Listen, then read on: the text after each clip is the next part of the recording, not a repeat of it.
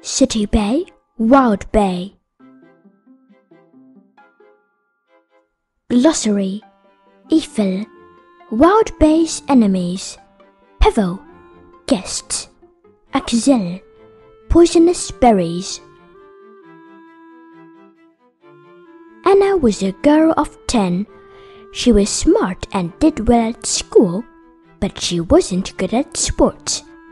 She was not brave and didn't like spooky things, like the dark forest. One day, Mom said to Anna, "Anne, you have to go to boarding school." Boarding school. The words stabbed Anna like a dagger. Outraged, she ran out the door. Somehow, Anna's legs took her deep into the forest. When she stopped, she was lost. She sat crying when she heard a rustle in the trees. Thwang! An arrow shot into the ground. Anna screamed and sprang up to run, but two strong arms pulled her back. Anna turned around. A girl who was quite a few years older than Anna stared at her. She wore a dress of animal skin and had strong muscles. She was a wild bay. The wild bay asked, "Surely you aren't Eiffel?" Then she looked at Anna's skinny legs and arms. "Oh, silly me, you're way too weak." Then a voice came from the trees.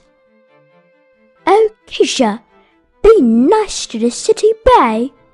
With that, another bay swung down. She seemed nearly 20. She was Keisha's sister. The big bay said, "I'm Senna. It's late, so why don't you come to our hut and sleep there? Do be our pebble." Anna went with them. Hungry Anna saw the wild bays eating berries, so she plucked a small berry when Senna ran towards her screaming, "No, that's the worst of Axel." Keisha just sighed. With an Axel today, death tomorrow from Keisha, they went inside the hut. After a dinner of rabbit and fruit, Anna climbed onto the uncomfortable bed. She was so tired, she soon fell asleep. A baby book fan chat. "Yo, Mammy, been reading that book? How was it?" "It's exciting, but it ain't even finished. The story's just halfway through." "Yeah, but it just ain't finished. The other pages are in Wild Bay City Bay too." "Yay! Thanks, Barb.